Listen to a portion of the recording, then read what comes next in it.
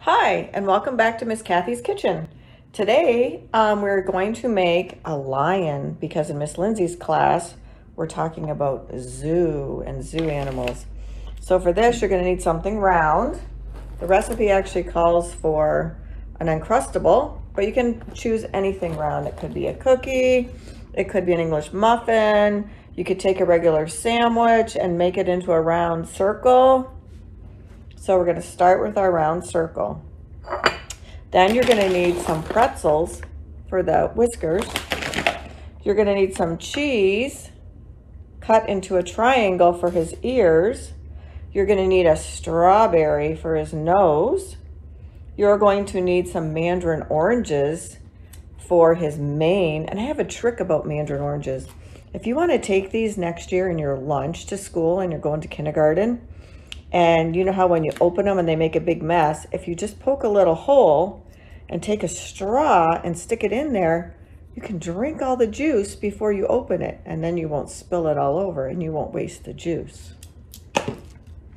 We're gonna need some blueberries or something for eyes. And we're gonna need a different shape of a pretzel for his little mouth. I think that's everything. So we're going to put the strawberry on for his nose. And then we need the pretzels. And in the recipe I saw, they actually, I think, used a little bit of frosting or something to make lines, but that's not really healthy.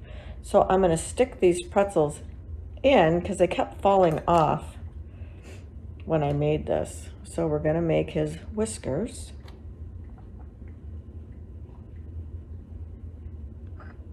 And they're sticking out a bit, but he kind of looks cute.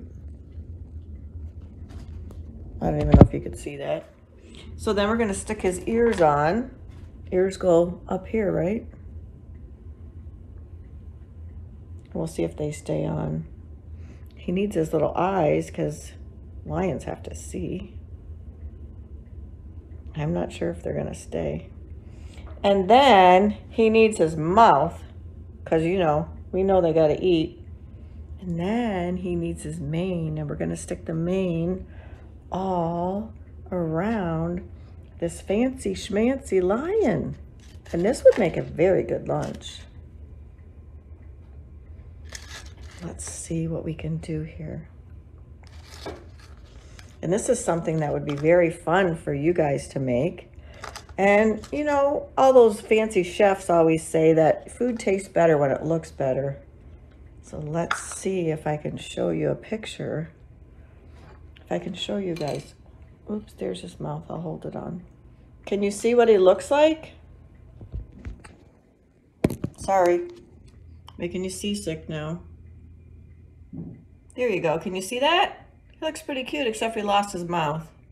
That would make a good little lunch, wouldn't it?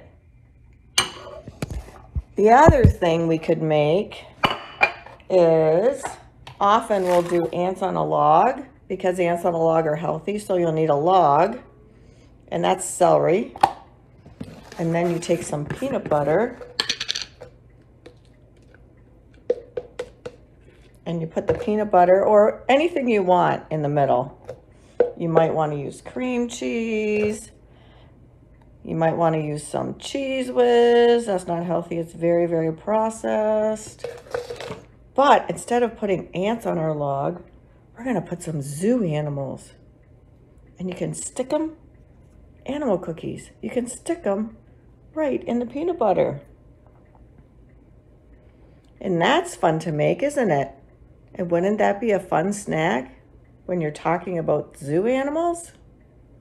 Anyway, I hope you enjoyed this cooking video, and I hope you enjoy cooking while you're at home with your moms and dads. Until next time, bye.